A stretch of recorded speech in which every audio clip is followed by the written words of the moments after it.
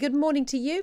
Morning. Good morning. Thank How you are very much. you? Very well indeed. Well, okay. I'm probably a little bit down than a lot of people who perhaps are more supportive of what the government is doing at the moment in various areas, and we'll get to that in just a moment. First up, I know what you want to talk about this morning is a new £20 million fund that's been set up by the government to help life science companies expand manufacturing in the UK. Never more have we known how important it is to make sure we have got this high tech manufacturing in this country than since the COVID pandemic. Tell us what it actually involves and who can apply for it. Yeah, so it's life sciences companies can apply to expand manufacturing, to develop new manufacturing, and so the fund actually opens today. It's to be spent this year, so we're looking for immediate results from it to help build and develop our life sciences customer sector. We talk about building back better. Well, this is that kind of thing. It helps seed fund what's already going on, allows smaller businesses to get involved in our incredible, world-beating, world-leading life sciences sector. And when we talk about life sciences, what do we actually mean? Well, it talks. The vaccine program is indeed one of something that comes out of that, but it's cancer research in my area of southwest London, my constituency. I have the Institute of Cancer Research, which is one of the leading cancer research organisations in the world. And what they do, they actually come up with things from conception to bring it through to a level that it becomes more investable for private companies to come in and do that next level of research and development. But it essentially brings it from concept through to a drug, a vaccine, a pill, or whatever it is, treatment that can then be used in our hospitals and across our NHS. Okay. Let's also talk about all of the other big stories today related to life sciences and to vaccines and the like.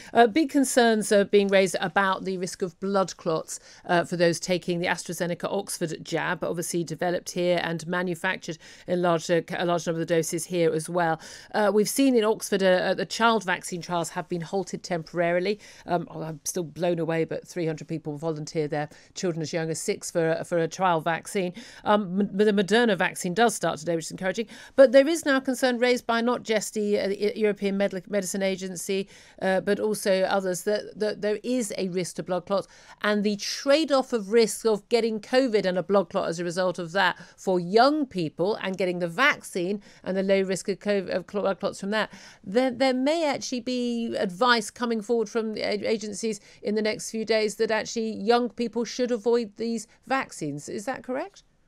Well, it's right that the scientists are working on the latest information, the latest data. As far as I understand, the blood clot instances across the entire rollout has been 0.0000016, and there's no of a percent, and there's no causal link as yet demonstrated. So that's why it's important that they take the best information, take the best data, and that's what they're doing at the moment by pausing. But the clear advice at the moment still is if you're invited to get the AstraZeneca vaccine, or indeed Moderna or Pfizer, please do go and get it, because you're much more likely to be safe, to survive, to be healthy, but also to help us roll out our economy again and get back to those freedoms which I know you've been championing over the last year so hard. Get back to it. The vaccine program and that invitation is the way to do it. Why isn't the government championing getting back to our freedoms? Well, we are, absolutely. Are We we? are. Absolutely. I speak to businesses Where? day in, day out. I was speaking to the hospitality sector yesterday. I was looking at retail, visiting retail sector to see what they're doing to reopen. It is incredibly frustrating, Julia. I mean, but we do want to get back to enjoying those freedoms. I don't think any politician that I know, certainly in the UK, that likes to the position that we're in. But we are in the tail end, I hope the tail end, of a global pandemic. I wish I shared your faith in your fellow politicians. I can think of two in particular who are very much enjoying their new authoritarian role. You say you want to get hospitality, hospitality in particular and other businesses back, and you are a small business minister. An awful lot of small businesses will be in hospitality, cafes, pubs, restaurants, bars, desperately trying to get open again. Presumably, then, when you talk about it's important, to go on when we talk about COVID vaccine, to go on the latest information and the latest latest data. You just said that. We should also do that when it comes to reopening businesses. So why then has the government failed to present any evidence to the High Court ahead of a judicial review that starts in a week or two's time, brought by Hugh Osmond and Sacha Lord against the government, on the basis of that why should hospitality not be allowed to open indoors at the same time as retail? No evidence, no data has ever been presented to suggest that hospitality isn't as safe to open indoors. If you want small businesses to do well and to thrive, you need to allow them to trade and make a profit. So why don't you want data there? Julia, I'm also the hospitality minister and the retail minister, so I absolutely hear that every day. I won't comment on the High Court case because that's ongoing, and we'll see where that goes. But from everything that we do, we know it's always been a settled policy that schools will open, will close last, open first, and that was really important to get schools back. And when you bring people back together again in any format, we know that there is a risk of transmission going up, and so we remained other areas where we remain people being disconnected, if you like, and hospitality has been one of those. We want to remain cautious so that we can go on a one direction journey with this roadmap. We've learned our lesson from the autumn when we were starting and stopping because of the tier system, because of the variants of these kind of things. We want to go cautiously so that businesses, in particular wet-led pubs or something that we're throwing away a lot of food before Christmas, a lot of drink, because that stop-start process. Why would it have to? No, but why would it have to stop again? There's we Public Health England. Well, the only data we have got is from them in terms of the number of cases, the percentage of cases that they thought to have come from hospitality. Given that we had track and trace and people checking their QR codes to get in and out of pubs and people taking names and everything. 2.3%, I believe, is the figure of the number of cases that resulted from hospitality. That's a huge industry that has been closed down, unable to make a profit. We've lost thousands and thousands of pubs and restaurants that will never reopen again. You're the minister responsible for making sure those businesses do well. There is no evidence, there is no data that has ever been presented that justifies all of these COVID-secure businesses not being allowed to reopen on the 12th of April along with shops.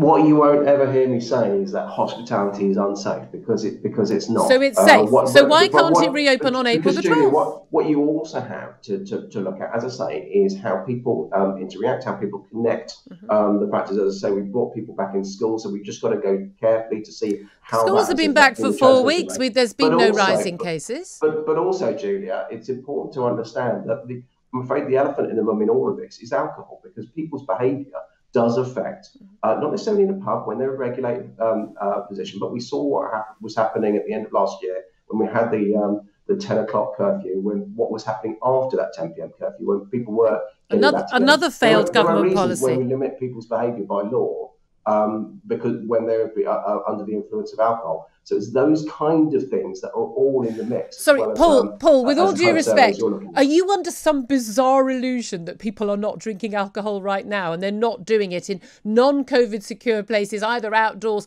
in the park and then in their gardens? If you think everybody last weekend was sitting outdoors in their homes, you're living in a fantasy land. I'd be surprised if most MPs and most ministers didn't have people in their homes drinking indoors at the weekend. No, well, I had people drinking outdoors in the weekend, I can tell you that, but not indoors, certainly. But, certainly. Certainly not, because no one's done that at all. No, there's no doubt about it, Julia. The highest prevalence of cases that I was seeing last year was informal gatherings. It was mixing in households. No doubt about that at all. So open up hospitality. Work with people's behaviour, trying to make sure people didn't connect, because the only way you can transmit the virus is if you're within breathing distance of another person. You physically can't do it any other way.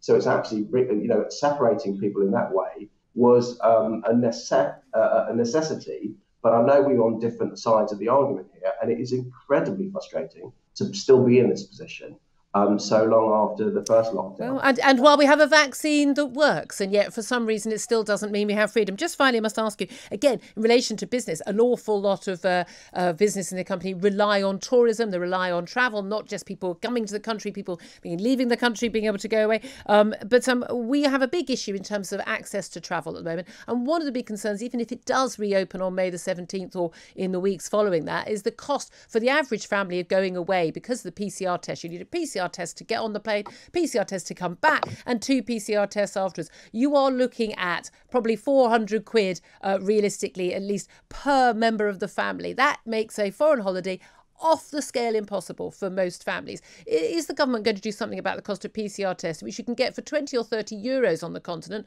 and cost at least 120, usually around £140 here?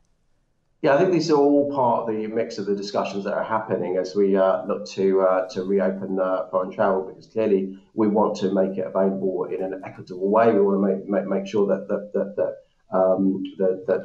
families of all backgrounds can travel. It shouldn't be that you have to be incredibly rich to be able to do these sort of things, because you can then insulate yourself from any of these things that we've been discussing. But that is all part of the discussions that we're having.